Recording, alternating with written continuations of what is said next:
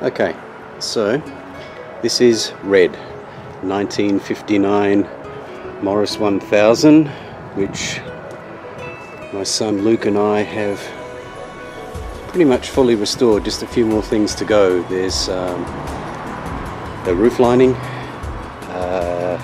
the exhaust,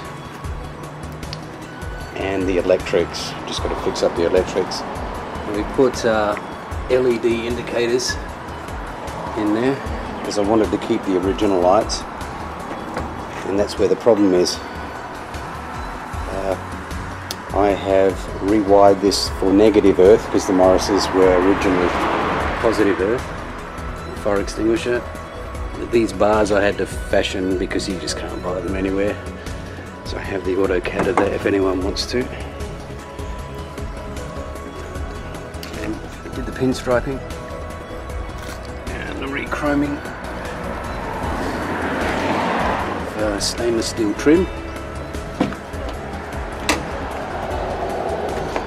The wiring's all a mess because we have to finish that off. Lining in there. Water temperature gauge in here because they didn't come out with those. We had to reupholster the interior, all of it, carpet, parcel rack, door trims, Pam sewed these leather things up. Fantastic, worked really well. We had to redo the back panels.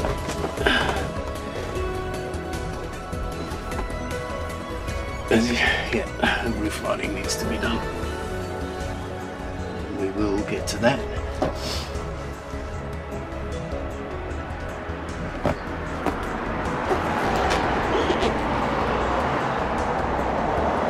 We'll redo the rear parcel shelf,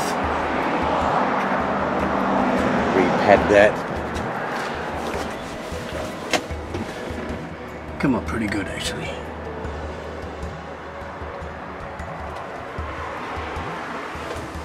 Fairly happy with that. Now we put some neons in here to light it at night.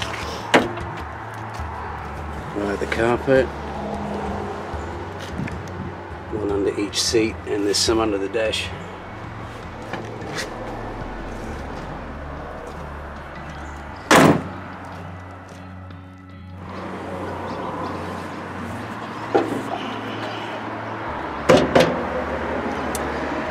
Okay, so we've reworked everything, carbureted, new head, just completely detailed the engine, added some chrome, electronic ignition down in the distributor. We've redone the oil because the other one was terrible, a bolt from underneath, it used to leak all the time, so that brings it up to standard, but it looks authentic. Having a bit of coolant leaking problems with the thermostat, so we need to fix this somehow. I'm not really sure about that yet. And like I said, the wiring. We basically put all new parts in, all come from England. Pretty much everything, brakes, bearings, ball joints, yeah, everything, water pump, fuel pump, everything. So it's scrubbing up, and we're almost done.